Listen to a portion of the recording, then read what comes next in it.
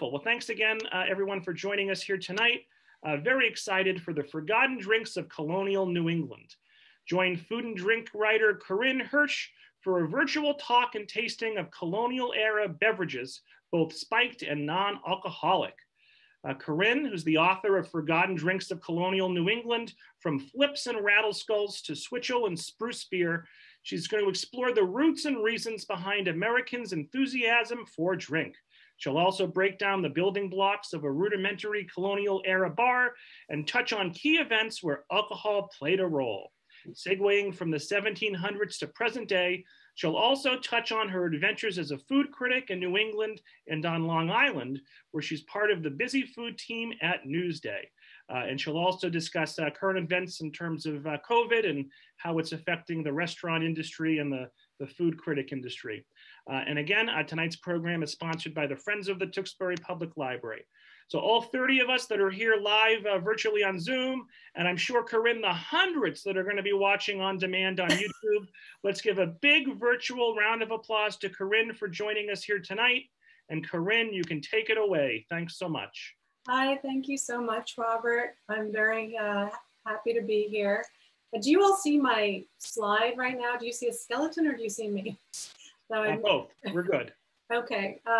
So I'm thrilled to be talking about this. I've done this presentation several times in person since my book came out. I'm going to stop sharing and just talk to you. My book. This is my book, Forgotten Drinks of Colonial New England. It came out in about 4 years ago now, or 5 years ago. And I have spoken on the subject in person quite a bit, but only twice. This is the second time virtually on Zoom. So I might be a little rusty or just kind of awkward in transitions, but hopefully you'll bear with me. And I took a look at the schedule for the library. There are so many great events. This library has a really robust program, so I'm really happy to be part of it. I saw that James Patterson is here in a week, I think, in a book discussion. Can you believe it, Corinne? We got James Patterson. Yeah, I'm so sick of James Patterson. Oh, that's all I've been hearing about for 2 weeks, Corinne. I want to hear. Really? Yes. It's really exciting. Yes. And I guess his book that he just had a new book come out yesterday or today in tandem with John Lennon's the 40th anniversary of his death. So yeah, I might be tuning back in for that. But I'm happy to be with you all here. I see that you're mostly from Tewksbury. There's one from New Jersey. I'm coming at you from Long Island, where I live now. Used to live up in Vermont and New Hampshire for a number of years. So and that's where I was when I wrote this book. It was sort of a dive into New England history, and I hope to return at some point. But right now, I'm covering food on Long Island for Newsday, which is a newspaper here. It's a very vibrant place to cover food, even given the constraints of 2020 and the moment that we find ourselves in. So without going into that too much, I'll talk a little bit about that at the end if you'd like. Feel free to ask me some questions. I'm checking out the chat as I talk, so I'll try to toggle between them. If I miss anything, maybe just ask again at the end or raise your virtual hand and I'll get back to it. So I'm going to go back to sharing my screen. And we had a little bit of a glitch with a full screen. So you're going to see all my menus around here and hopefully it's not too distracting. But this skeleton is from a pirate flag from the 1700s. I think it's from Blackbeard's flag. It's the one half of Blackbeard's flag, and I thought it was fitting for this presentation. It's fits in with the era, and I'm already having a first technical difficulty. Here we go. So when I wrote the book, when I wrote Forgotten Drinks of Colonial New England, I was a food writer in Vermont. I was doing what I do now up in Vermont for a publication called 7 Days in Burlington. And a small press, they were called the History Press at the time. They've since been subsumed into Arcadia Press. They reached out to see if I wanted to write about a book about Vermont beverages. Drinks were my niche. I wrote about food and restaurants, but I also took an interest in drinks of all kinds, not just alcohol, although Vermont was undergoing a brewing and still is a craft brewing resurgence at that time. Distilling, there were distilleries opening up all over the place. And it seemed like an interesting opportunity to delve into the historic roots of that world and understand kind of the long arc of history with regards to the moment we found ourselves in 2012, 2013. So I proposed expanding that focus to all of New England, not just Vermont. And that's how this book came about. I wrote it in a fairly, maybe about 6 months. It's a pretty slim volume, but I packed a lot in there. I did research in historical societies and libraries. Old volumes and town histories were quite a valuable source of information. And this is a print that I was fascinated with as a kid. In a book I had on pirates. Pirates was an early historical interest of mine. And I don't know if any of you have ever seen this. It's Gin Lane by William Hogarth, and it depicts a London street scene in the mid 1700s. And there's so much going on. I could stare at it for an hour and still find new things. And I was just, I thought it was just a surreal, well, it is a surreal take on what was going on then, but gin was ravaging the working classes of London at the time. And this was meant as a social commentary on what might happen if you sort of yield to gin, this evil liquor, and there's a baby toppling over a rail and people selling their possessions and drinking and gnawing on a bone with their dog, and it just seemed horrible. It was also meant as an illustration of why people might choose a life of crime or a life of piracy. What I didn't know when I was young is that there was an attendant print to it. I didn't find this until years later as a young adult. Beer Street, which was from the same time, so another street scene, but it's harmonious and there's people hugging each other and painting and being creative and the subtext was beer was something that you could drink and be perfectly healthy and functional and happy as opposed to gin. And that was in keeping with beer's role in culture and society and day-to-day life at the time. People drank beer every day, and some drank it throughout the day instead of water, because water could make you sick. The mechanisms of how water made you sick and sewage seeping into water was not well understood at that time. Fermented beverages seemed safer, and fermented beverages were a very entrenched part of what you might consume in a day. And that was a habit that was brought over very early into the colonies. The Virginia colony was founded in 1607, and there was beer there almost immediately.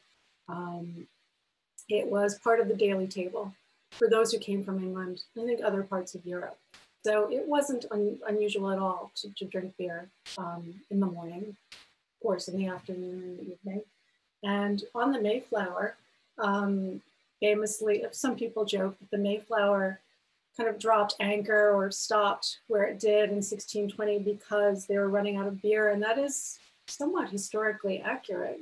There are I think there's some diary entries about how there was tension on board as the beer stores went down. I believe the Mayflower left England later than expected. Some of the food and the drink on board sort of were lower than expected when after they crossed the ocean, and Christopher Jones, the captain, wanted to keep enough beer to get his crew back to England with enough to drink. And when some of those on board came onto shore, they found, of course, water that was so incredibly clean that they waxed poetic about it in their diaries, that the water here was just kind of a marvel. But beer drinking, they had been drinking beer on board. It was seemed to provide nutrition as well. So I haven't been keeping up with the comments, but yeah, water may have spoiled during the long voyage. That's true, but I think water was always seen with some suspicion at that time because it could make you sick on board, on land or on a ship. Cholera was something that was recurrent. Those in the Plymouth colony, they planted barley the first summer, the first growing season that they had. I don't know how much you know about brewing, but you need a grain, malted grain and water, of course, and then a bittering agent and some flavoring. Barley is usually that grain, or it was most prevalent back then. Unfortunately, barley didn't take too well to the sort of more extreme climate of New England. There were some challenges there. Also, you need equipment for malting and for brewing. And brewing is, it has a lot of steps to it, and it didn't go so well. So in the beginning, people were brewing and they were malting, but colonial beer got a pretty iffy reputation from the get-go because with grain growing not as successful off the bat, colonists were using things like pumpkin or persimmons, different things they found here to make beer. And the reputation of colonial beer, there'd be Europeans who'd come over for tours and just sort of scoff at the beer that they found here in their accounts of traveling in the New World. But it was, it was I see it as the earliest alcohol that colonists were drinking here. There is I found some sporadic documentation of a corn liquor that was shared with the Native Americans of the area and those who came over from Europe, which is interesting. But it seems that liquor among Native Americans was much more prevalent the further south you went, especially into the Southwest, into Mexico and Central America, different corn-based fermented drinks, and agave in the Southwest, and not as much in New England. Harvard, when it was founded, had a brewery pretty much from the get-go. I think it was founded in 1636. It had a brewery as of the late 1630s. Harvard students were given beer to drink with their breakfast at 5 a.m. or 5:30, whenever they got up. They'd have a breakfast of beer and bread. And we're consuming quite a bit of beer because the volume was recorded from year to year. It seems like a lot of things were recorded when it came to alcohol for hundreds of years. And I'll get more into that as we talk about pubs. There were grapes growing everywhere here. And that excited those from England particularly because they felt that this was their opportunity to finally have a wine industry in the New World. And so very early on in the Virginia colony and in parts of New England, vineyards were being planted. French winemakers were being brought over to advise on how to produce wine here. And it was somewhat the same ball of wax as barley and grain growing. The grapes that were growing here were not the Vitis vinifera that you might find in French vineyards. Instead, this is muscadine that you're looking at. I think it's Vitis rundifolia, or I think that's the Latin name. Not exactly the kind of grape that's going to make the wines that people were used to at that time, or those of a class who could afford wine were used to. So those early experiments or stabs at winemaking just failed over and over again. There's a particular account of, going out of the geographic range that I looked at. In Florida, I think there was a French colony somewhere in Florida where they tried to make wine to the exclusion, really feeding themselves. And someone happened upon them the next year, and the colony was practically starving to death. But they had figured wine was such an important thing to produce. It's funny. I'm enjoying some of these comments. And you'll see mandates for planting vineyards in Rhode Island and Massachusetts and Maryland in the 1600s to get a wine industry going, but it really wouldn't get going until the mid 1800s. There was a guy in Ohio who had sort of an accidental spontaneous fermentation in a bottle, and he started making sparkling Catawba, and the modern winemaking industry went on from there, but it was stopped. It was touch and go for many years. There was a wine that was pretty widespread here. And of course, there was imported wine from Europe for those who can afford it. But this is this is an old depiction of the island of Madeira off of Portugal. There was a wine made there from Malvasia grapes, mostly, and it was exported. It was exported here and there. And the story goes that a cask of this white wine from Madeira was accidentally left in the hold of a ship, made it all the way around the world, came back, was found on board. They busted it open and found that instead of it spoiling and all of that roiling and that heat, that it had become caramelized and kind of rich, and this delicious thing that then was starting to be was replicated as Madeira wine. Wine that was aged by leaving it on ships, and it was called the wine of the round roots. And then, of course, people who were producing it figured out how to make it without putting it on the ship to age. But it was very well loved in the colonies. Benjamin Franklin loved Madeira. Thomas Jefferson drank it regularly. There were Madeira parties. Philadelphia was an epicenter of Madeira drinking, and there was a whole ritual to drinking it. There's a really funny account of Ben Franklin sort of finding these dead flies, and he drops Madeira onto them and says that they started to move their legs and then they flew away. He just thought it was this miraculous alcohol. We don't really, it's still around, of course, but the drinking of it certainly died out. It did have an interesting role in, as we, I know I'm jumping around a little bit in time. I'm trying to move sequentially through the alcohols that people were drinking. Madeira has a continuity from the early 1700s through to the Revolutionary War, which is when I pretty much stopped the timeline in my book. But as we got closer to war, and as there was more tension between the colonies and Britain or England, Madeira was seen as kind of a democratic drink because it's somehow, in the way that it was sourced, it never went back to England, or the way it was, you were able to get it into the colonies, it escaped taxation by the British. So it was even more attractive to those who were sort of always railing against the crown. So we had a lot of beer drinking early on and continuously. That was sort of taken over by those who made German lager in the 1800s, but colonial beer, as I mentioned, was of questionable quality here and there.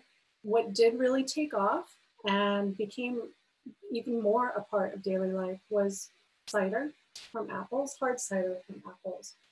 As opposed to barley or grain, apples grew extremely well in New England. There were orchards, an orchard takes a few years to mature, but not too many years. And there were orchards by the late 1600s.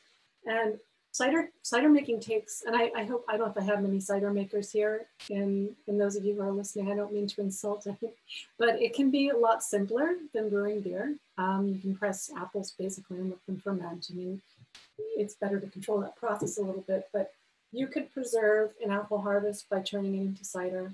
You can preserve it for the winter. You had this boatload of apples in the fall. Communities would put away thousands of gallons of cider to drink through the winter. Families would drink it. It was very much a part of the table. And children would drink a lower alcohol form of cider called ciderkin. It still had some alcohol in it, but it was generally from the second pressing of apples. So I see it in a way as the kind of the first American, I mean, not Native American, but colonial American drink that was sort of owned by them in a way and mastered. And those same Frenchmen who would come over and do tours of the colonies and sort of, write scathing things about the beer, conversely, were in love with the cider. You'll find rapturous sort of words about cider, about American cider. And if any of you, I don't know how many of you drink cider in your lives, hard cider, but when it's good, it's really just so delicious. And you can get these versions that are almost like champagne. I know that Massachusetts has a very robust cider industry. It did die off, of course, from the late 1800s or the mid 1800s through to very recently. There wasn't cider making, and part of that is due to the temperance movement and prohibition. Unfortunately for us, it has come back. I don't know how, I think I accidentally rotated this photo when I was working on this document, but it's just a shot of molasses. Close-up of molasses, a glamour shot, which is the basis, what was the earliest base for rum. Now, molasses was a byproduct of sugar production in the Caribbean. It was seen as industrial waste of a sort for a while. In the earliest days of sugar production in the Caribbean, it would be thrown into the ocean or it would be buried until someone figured out that, or I'm sure many people figured out, that you could use it. It's a sugar, you can ferment it, and you can distill it into alcohol, which is what started to happen. by the late 1600s. So the molasses, you can make rum from a number of things, but molasses was, well, not a number of things, you need something really sweet and sugary, but molasses formed the base for rum, which was called rum bouillon at first. And Barbados was an epicenter of rum production. That rum comes clear off of the still. When you put it in a barrel and transport it to New England, as was happening, New England was trading lumber and fish for molasses and rum, and then as we progress for other things. But when you transport rum, it gets sort of like Madeira. It gets that caramelization and that color and flavors from the barrel. So Caribbean rum was much sought after, but of course, colonists wanted to make their own rum. And I believe the first distillery in New York was in New York in 1664, and then one followed in Boston in 1667. And Medford, in particular, in Massachusetts, became an epicenter of rum production, as did Rhode Island, of course. Rhode Island became quite well known for rum, but in Massachusetts, there were hundreds of distilleries by the 1730s, and it was something that built New England's wealth. But of course, sugar production was built on backs of slave labor. It was built on slave labor. So rum is inextricably linked with the slave trade. And I think we all learned about triangular trade, how people were enslaved on the coast of West Africa and brought to the Caribbean. Then the resultant molasses and rum was brought to New England, and the molasses was distilled into more rum, which was then brought back to West Africa and used as currency for people, to bring more people to the Caribbean. So, New England's, I'm thinking about slavery in the South and how it wasn't as prevalent in the North, and New England's wealth was very much linked with slavery as well. And in reading accounts of rum from that time, it seems Caribbean rum was much more coveted than New England's rum, but rum production here was very robust. And as we moved towards the war, there were things such as the Molasses Act in 1733 that sought to tax molasses because the colonies preferred molasses from French islands and not British-held islands. And so Britain was trying to discourage that. Smuggling rose in New England at that time, smuggling in of molasses. John Hancock was involved in that, and there was an affair with his ship. And these details used to be very front and center of my mind. And if any of you are historians and you want to comment or lend some, or get a fact or figure on, please let me know. But molasses, the taxation and attempted break in molasses trade caused quite a lot of consternation, and was one of the threads leading up to war. Oh, Far From the Tree, to go back to cider, Far From the Tree in Salem makes amazing hard ciders. I don't know about them, so I'd love to seek them out.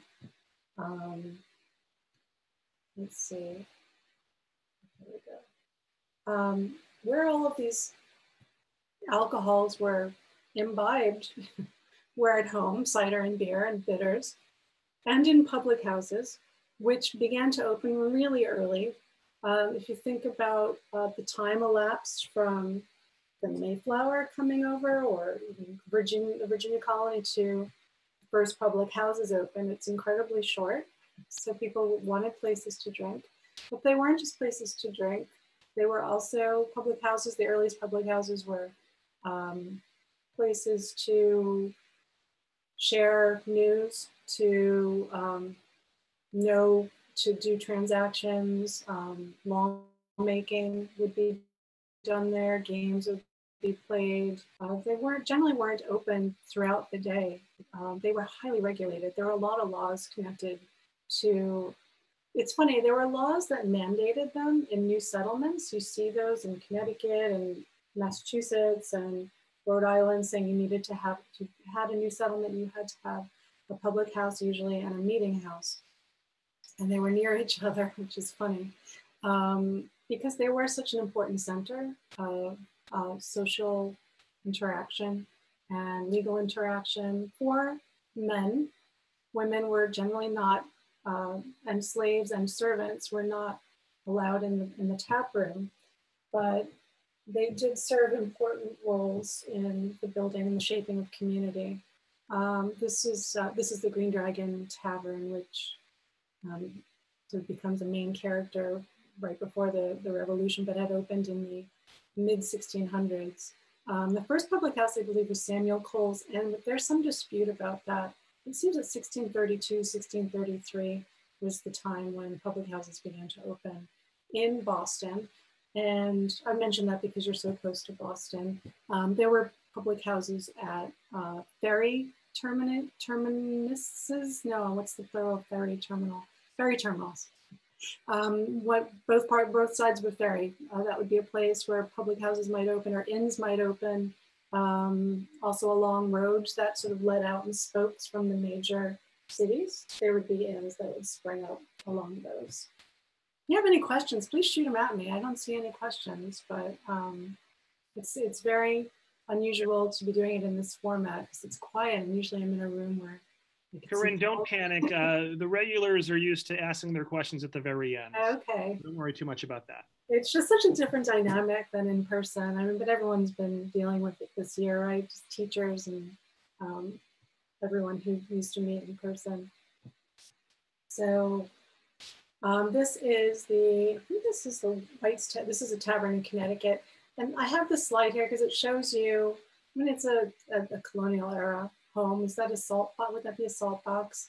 Not great with architectural terms. So basically, taverns were often in these houses where you would go to one, if you walk in the front door, you go to one side, and that would be the tap room, the place where you would drink. And then the other side may be a place where women could go and hang out with each other while their husbands or other male relatives were drinking in the tap room or just talking with each other, reading the news. Upstairs, there might be more private spaces, or there might be spaces for events that you could have. Here's the tap room from Hall Tavern. This is in Deerfield, Mass. Historic Deerfield. It didn't start there, though. I believe the tavern was moved from Charlemont, Massachusetts to Deerfield at some point. But I love that you can go here, and it's wonderful to go there in person if you're a history buff, but it gives you the feel of what a tap room was like. If you see above the bar in the corner, it's just a tiny bar. There are, and living in Massachusetts, you've probably all seen these if you've gone into pubs. They still have them in some. They're not so common in New York at all. But those prison-like spikes that go down at the end of service to the bar, because the time that you could serve alcohol was regimented by law. Who could open a tavern? Usually the licensee was chosen as some reputable person of the community.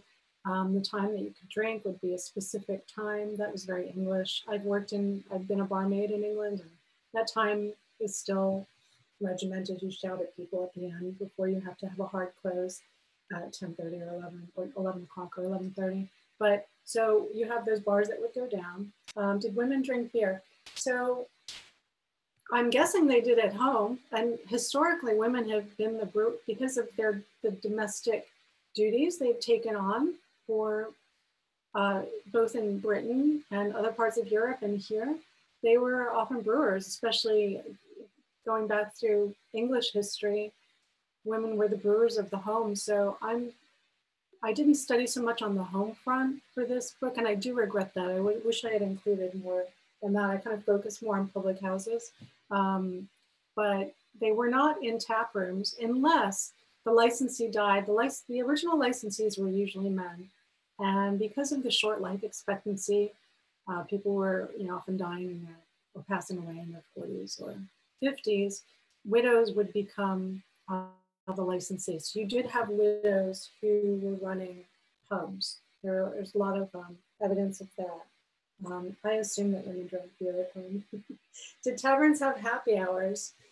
Not that I've found. I mean, no, not back then. I think the time of drinking was so short that it was just one long happy hour. I imagine people had deals. I didn't see anything about discounts though. And taverns did keep quite detailed ledgers at that time of what they had in stock or what they had in their stores and what they served often. And sometimes people ran out tabs. So you'd have ledgers, you'd have the person's tab and you could see what they were drinking. And the prices always seemed pretty consistent for items. So in this tavern, I was about to call it a bar, you would have beer. Sometimes the beer would be served in a cask with sort of a siphon at the bottom. You'd have jugs of cider or barrels of cider and rum. And there was that stratification, there was that, that view that rum was less, well, I have to hurry up, I'm only halfway through and we're at 7:36, but it was that rum was seen as a very corruptive influence, much the way that gin was in the mid 1700s. And so the less reputable places to drink would be grog shops, grog being a mix of rum and water, and certain men of lawmakers and judges would write quite strong words against the drinking of rum. And yet beer and wine were seen as quite respectable to drink. But you would have those all in a public house generally, as well as Madeira more in the cities and wine more in the cities as well. This is a tavern, another tavern room view from Strawberry Bank Museum in Portsmouth. If you've never been, it's a fantastic place and you can wander the whole day. But it shows you the sort of the dominance of a hearth in a tap room, as it did in many colonial houses, but cooking around the hearth. And if there was a woman of the house, she might often have a tavern fare, things that people could eat, corn pudding and Johnny cakes and whatnot. Was the alcohol levels in beer and cider comparable to today? Well, no. Beer was rated at 3 strengths, and those were often indicated on the cask with 3 X's. So there'd be 1 X for a weaker beer, small beer, it was called, 2 X's for next step up, and 3 X's for a triple strength beer. People were drinking what we might call today sessionable beer was more common. I'd say maybe around 3% alcohol, 4%, and sometimes lesser than that. Whereas today's, we generally expect a beer is going to be about 5, I think sometimes 4, but the beer was weaker. One thing I should go back. I've seen so many different figures on how much people drank back then. I use a figure in the book. I have had debates with people about this, and I've seen different figures all over the place. People drank, I should say men, because the measure was among men. Men over the age of 15 by the time of the war were reputedly drinking the equivalent of about 7 shots a day. And I've seen that figure varied from like 4 to 7 gallons of pure alcohol a year. Basically, it was a lot. And that's what began to give rise to the temperance movement after the war, because that drinking started to reach a crescendo after the war was over and into the early 1800s. And then temperance, the voices of temperance took hold because it was causing chaos on the home front, and there were other negative effects from it. This is also the Strawberry Bank Museum game. This might show a table where you might read a newspaper, catch up on the news, play games.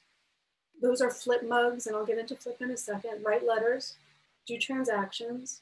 Although the earliest furniture inside public houses was generally benches where people would sit shoulder to shoulder, and then that evolved into chairs and tables. I feel like I'm getting so wonky, but hopefully you guys find this interesting. You can get so geeky talking about all these small elements of the pub. I think I got all the questions so far. These are some early public house signs. And gosh, if you delve into public house signs from the time and you're into design and art, it's just a rabbit hole. You can fall down there, just so interesting and so much different imagery on them. There was when I lived up in New Hampshire, the museum in Hanover at Dartmouth had an exhibit of signs, and it was fascinating. Now, how were these drinks mixed? Right, they were mixed in a variety of ways. So you have the crude elements I've talked about: rum, beer, cider, plus the addition of spices and citrus. Gave rise, from those very basic building blocks, people were endlessly imaginative. They created so many different drinks with really, really consonant names. Well, this is a punch bowl. This is a punch with, looks like some egg whites in it. And I acquired this photo a while ago, so I don't remember the exact components, but punch, you've probably heard of punch in relation, in tandem with colonial era drinking. Generally, it was a blend of rum with spices and citrus, and you might add wine to it as well, and then serve from a bowl. This is a modern punch, this is not a colonial punch, but on occasion that punch would be sipped from person to person. The bowl would be passed, which is something quite makes you shudder in the year 2020 when we're all being so careful to think everyone was drinking from the same punch bowl. Although there is still, I think there's still something to that in distilling circles. When I've covered distilling, sometimes you'll go to a distillery, and I don't think that would happen now, but a few years ago, someone pulls something off the still and you're tasting it. I've been in environments where people will all drink from the same glass.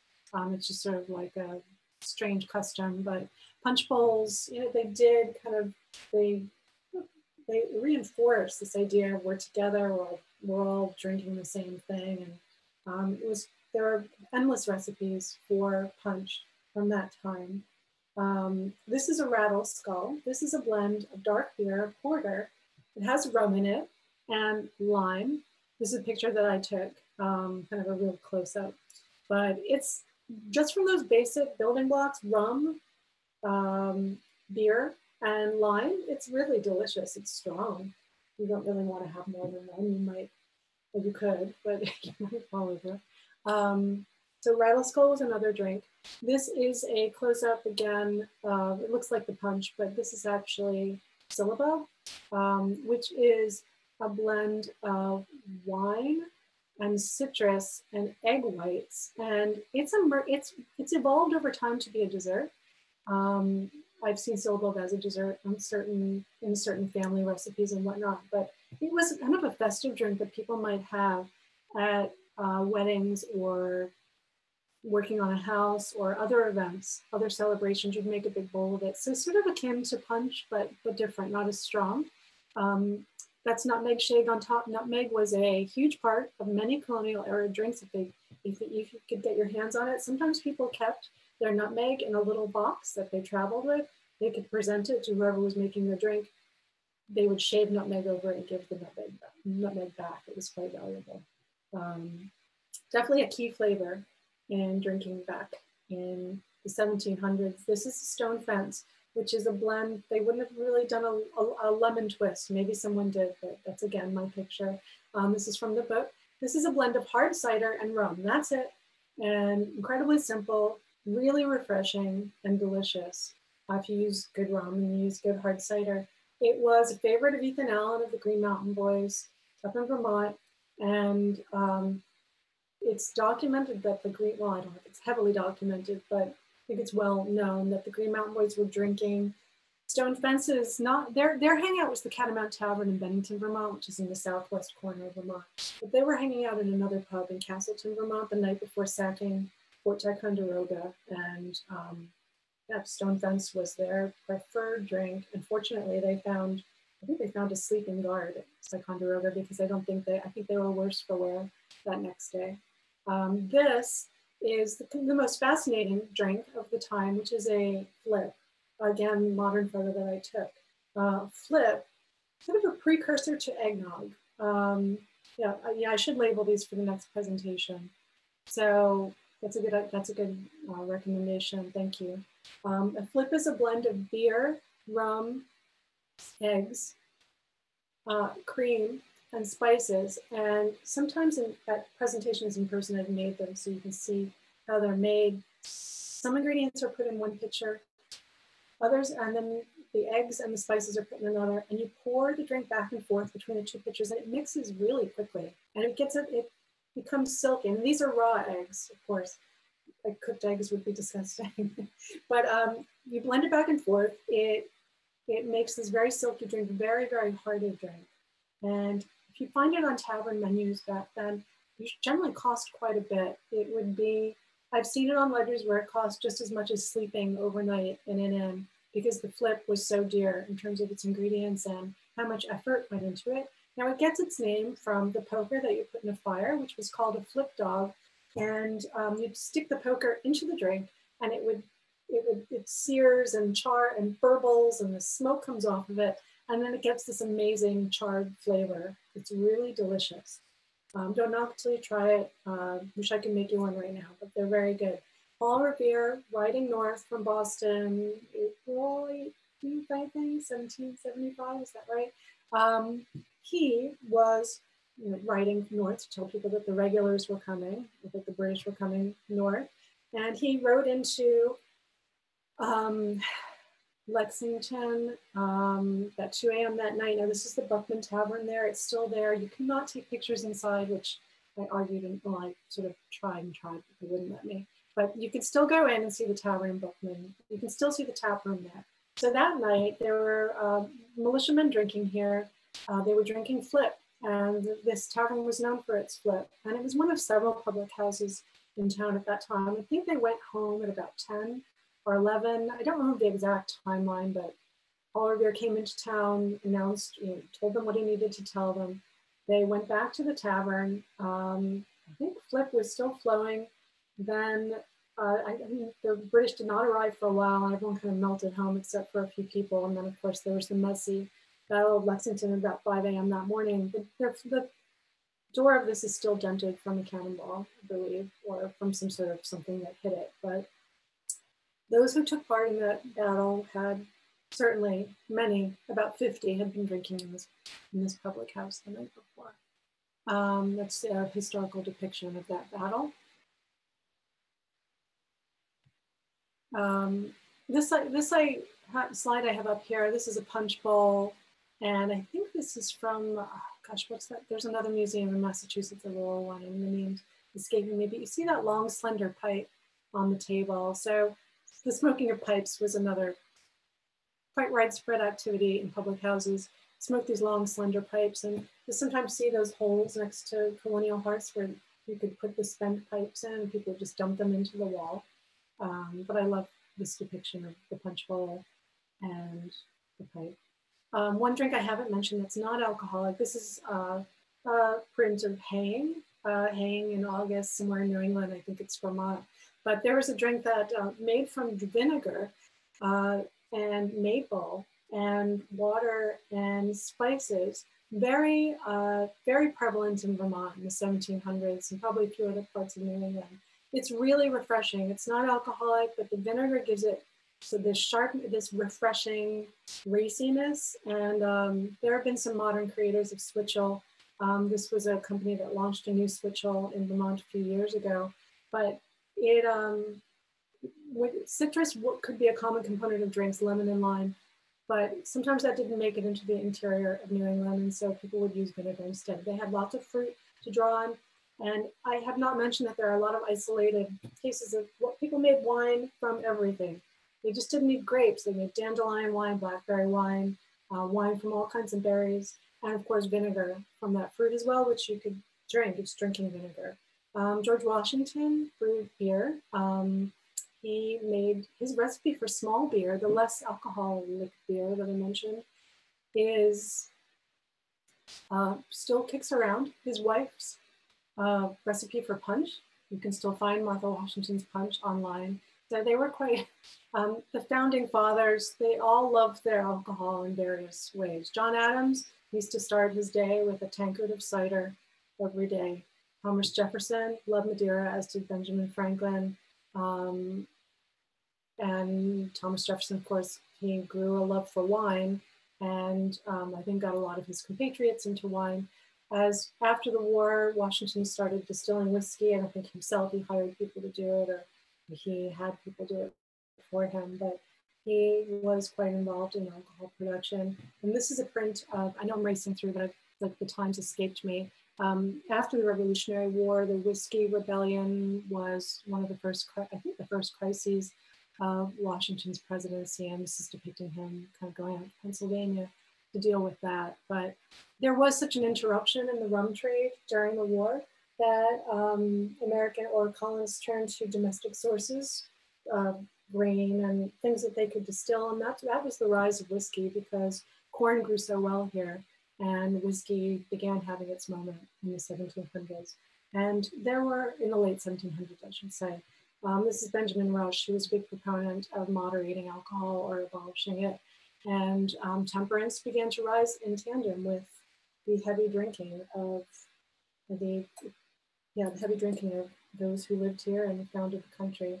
So that's my presentation for now. This is a really sweet sort of depiction of the inside of a public house. And that's the book. And that's me, if you'd like to follow on Instagram. And that's my email. If you'd like to email some questions to me or comments, I would love them.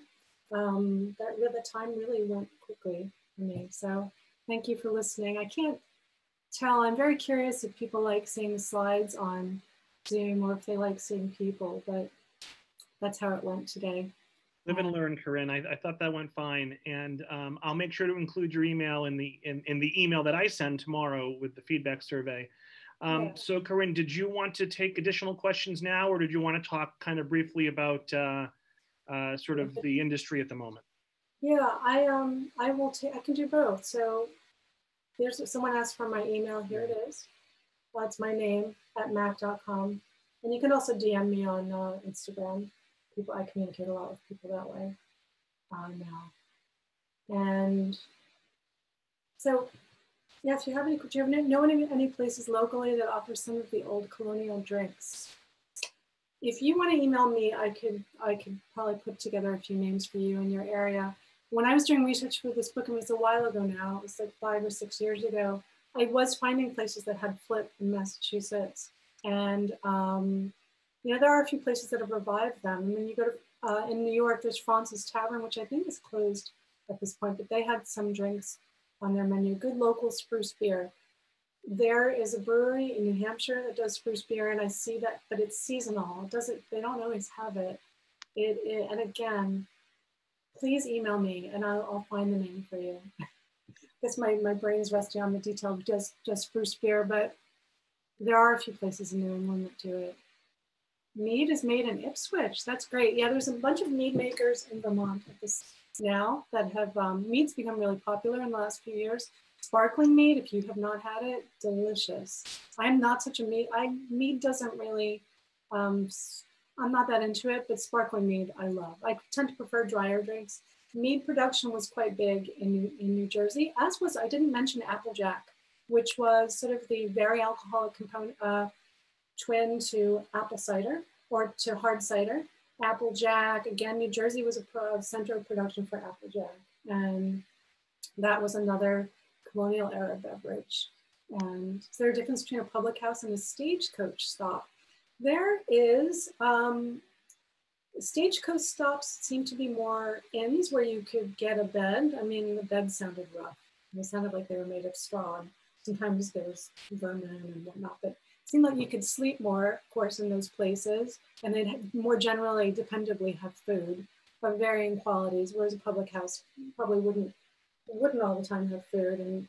And that was the main difference that I could tell. Oh yeah, Laird's Applejack still does a raging business in New Jersey for sure. So right before, thank you for the link to the meadery. Do I know of any cookbooks of this period? Did I use any cookbooks? I did not use cookbooks. The first American cookbook was the late 1700s by Amelia Simmons. And there were some English cookbooks around at that time. There might be some in my bibliography, but I don't recall relying on them primarily at all. There are some great books that came out in the 1800s that outline old drink recipes.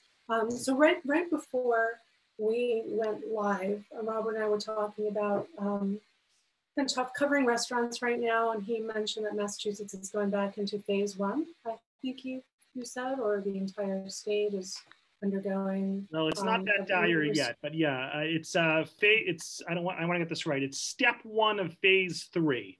It's a long, complicated story. Yeah. Okay. Step one. Oh, I see. Okay. Yeah, we're dialing. Things are being dialed back here, but I've been covering restaurants all year here in Long Island and following along in other parts of the country. And it's been a challenging time, as you all know, especially for restaurateurs. And I just wanted to mention that in case anyone had any questions. I'm always curious as to how it is elsewhere, but people have, sorry, I should have put this on silent. People have become restaurant owners and operators have become extremely creative. They amaze me all the time with the things that they're doing to survive. But of course, there are some who just didn't reopen after the first stay-at-home order. We have a lot of greenhouses and igloos, like individual outdoor structures going up next to restaurants here, with heating elements in them often. There's a lot of gas lamps appearing everywhere. I think that restaurant owners are hoping to draw people with outdoor seating and lots of heat and fire pits and whatnot. And of course, everyone has different comfort levels on whether they want to go out and expose themselves or not, or whether it's, there are just so many different, people have so many different thoughts and comfort levels. But there's definitely, you'd think that all of that coverage, everything we wrote about, reviews and whatnot, would go away, but there's just been a whole nother range of things to write about this year. And that's where I've been at. And I used to write a drinks column for Newsday. I don't do it anymore. People are more interested in reading about food here than drinks. They love the drinks coverage, but not every week. I was doing something every week. And food is definitely a much more popular subject for people to read about here. In Vermont, it was a bit different. People loved reading about beverages of all sorts. Yeah, so I see Earth Eagle Brewing in Portsmouth. I have been there. Oh, Bruce Spruce Beer. Oh, that's a great tip. That place is great. I love it. Did they have any hot chocolate and Bailey's? Drinking cocoa, it was a thing towards the late 1700s as coffee was on the rise as well. But I think cocoa was again quite dear. Chocolate, it wasn't something that every household would have, but did have it. I don't think Bailey's is that old. That could be wrong. And were public houses converted from residential houses, or were they built for that purpose? I think it's both. I think in a lot of instances, they were constructed for that specific purpose, but the person who ran it might live there, so they might do dual duty. And then some were converted, and then some were built as public houses and then reverted to houses. And it's fascinating to me that you could drive through New England and see there's all these houses around you that used to be public houses, because there were so many of them. And some towns would have so many more than they really needed for the number of people that were there. And I think I've gotten everything so far, but if I missed your question, please do email me. And the definition of public house. A public house would be a house, a tavern open to the public, a place where beverages were served, where alcoholic beverages were served, highly regulated, open to the public. And that term, I believe, came over from England because it's still the most prevalent term for pubs there, is public house. So only a tavern, not a hotel. I believe if there were rooms to stay there, there might have been informal rooms, but it seemed like if there were beds, it would be called an inn with a public house. But it seemed that in the record, if you said inn, it was a place that had spots to sleep in, whereas a public house did not. So, and public houses were called ordinaries before they were called public house. But I didn't mention that term because there's really no clear reason. People say it's derived from ordinaire, the French word ordinaire. And there's a number of theories as to why ordinary was the prevalent term, but you would have, in the 1600s, public houses were called ordinaries. So Corinne, we're coming up on 8 o'clock. I want to thank you. You crammed a lot of information into our presentation, and I think you answered over a dozen questions. So phenomenal job there. And let's end on this. Where can folks learn more about you, and where can they purchase a copy of your book? Oh, so, I would love to say, go to my website, but I don't have one, and I haven't had have one, but I actually think I'm thinking of putting one up fairly soon. But you can email me for a copy of my book. I could, or you can ask your local bookseller. Of course, there's Amazon, but I always encourage you to go to independent booksellers.